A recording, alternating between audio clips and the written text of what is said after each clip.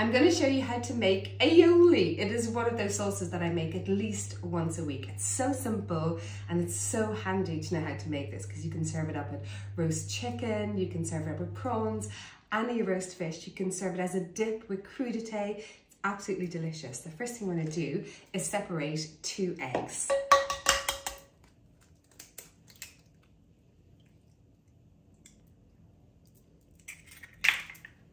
Next, I'm adding in a teaspoon of Dijon mustard and whisking it together with the egg yolks.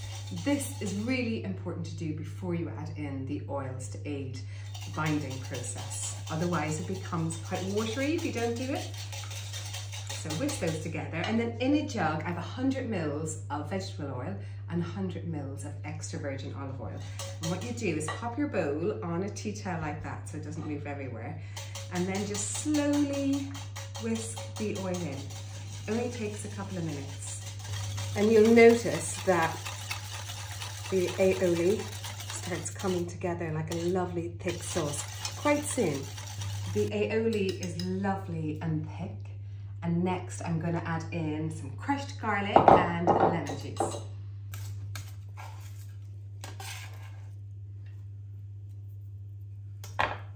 And next I'm putting in a squeeze of lemon juice, about a tablespoon, or you could use apple cider vinegar or white wine vinegar.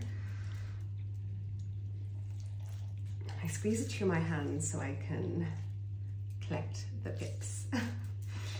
A little sprinkle of sea salt, and then just stir it all together.